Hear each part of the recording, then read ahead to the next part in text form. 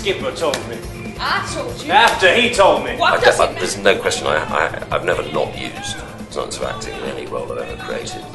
Every time I get a script through, I immediately start analysing the character from the script and what I can glean from the script, what it tells me about their past life, what it tells me about the way their mind works, and I ask a load of questions. And before I get to the audition, I've hopefully answered them sufficiently and accurately, so that when the casting director or director, whoever it is there and asks me to play the scene, I'm playing it as accurately as I can.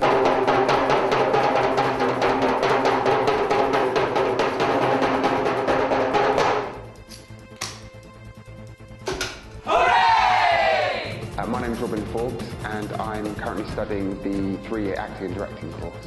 I picked ASAD because the technique that they teach here is really unique. It's the only place in the world that teaches the science of acting.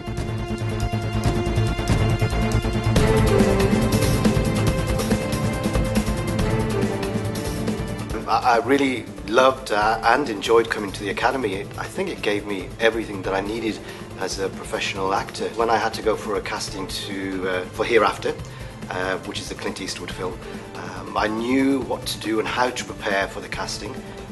And I also knew what to do when I got the job, so that was fantastic. And I remember my agent ringing me, he goes, they've just phoned and they want to know if you want to do the job. And I said, yes, I do. Oh yeah? Well, I got a big surprise for you. I'm not gonna be here when you get back. You like living alone. I think the single most important thing for me, or the thing that most affected me with the science of acting, my training was active imagination. Prior to that, I'd studied in a lot of different schools, a lot of different teachers, and had always tried to find a way to achieve what they would call objectives, or what is called the purpose in the science of acting. I knew that's what I needed in my acting. The key of active imagination, in other words, as opposed to seeing me as a character running around trying to achieve something, but actually seeing it through my own eyes, through my own body, trying to achieve, or having achieved the action, the purpose. It was like the lights went on for me, and I still would say that's the single most important thing that I have as an actor today, that I use in every role that I play, whether it's a TV commercial to, you know, something on a big studio picture. It's essential, I think, for any actor, and it's crucial. I mean, I think it's the difference between good acting and bad acting. I can even watch and say, that actor is working in a state of active imagination, and that actor is probably not. And it's not, I don't mean that in an arrogant way, I just simply mean that it's just profound. It's really profound. They will be my ears, my eyes. I will not stop until I have found him. I will not stop until I direct his head under the guillotine and serve his head to the platter in France. The Academy continues to go very much from strength to strength. We are now undergoing university validation, and we've moved to very, very nice new premises, which we're very happy with. The Academy isn't, I have to say, not just about the science of acting, which is an incredible toolbox for an actor to take anywhere in the world and work with any director and work within any environment. But we want to create, and it's very important to create, a broad base of training. So we offer 1, 2 and 3 year programs in acting, in day or evening, and we also offer a 4-year program in teaching directing, day or evening. And those years stretch across 4 terms, and there's 11 weeks per term. So on average we teach a 44-week year, so we don't have long summer holidays at all. And those days start from 8:30 and finish at 5:30. We don't have any half days off, or very few free periods. So it's a very intense, very demanding program. But we do teach a lot, and we do cover a lot of ground. We do a lot of work with movement and the physical side. We teach 3 years of physical theatre. We teach all the dance disciplines. We also teach subjects like commedia dell'arte and mime, etc. And we also teach classes in other acting techniques as well, to give like a good cross-section and other points of reference for creating characters. For example, Meisner, Stanislavski indeed, Michael Chekhov as well, and some method classes as well.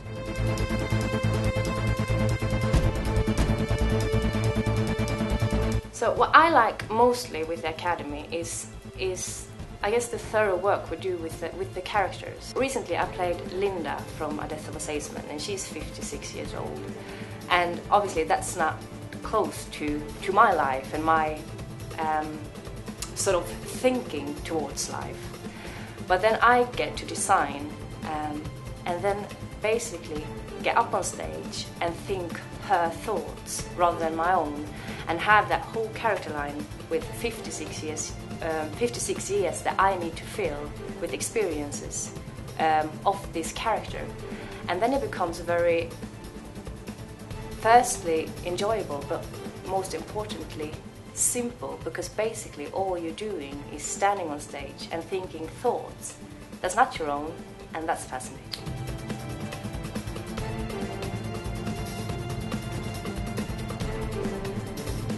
I think the science of acting helps me in my career because it is such a comprehensive and thorough technique, and I think to be able to do anything well and consistently well, then you need a good technique, and that's what the science of acting is.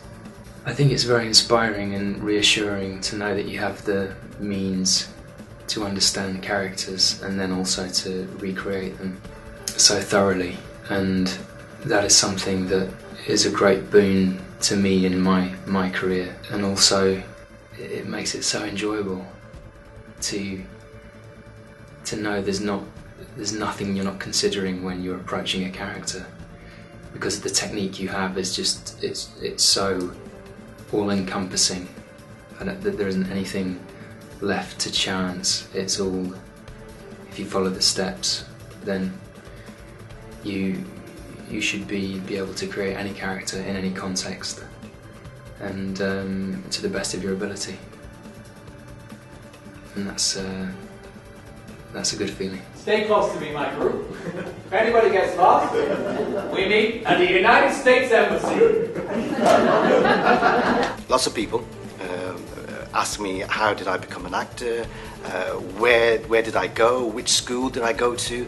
And I always tell them, you know, the best school that I think is the science of acting. But don't take my word. Come to the school, sit in on classes, see what you think, and you'll realise that you'll get the best education in the world. The teachers, the tutors, they all care about what they're doing, and I can't recommend it highly enough. So if you really do want to be an actor and you're serious, then please check out the science of acting. I think it was the best thing I ever did.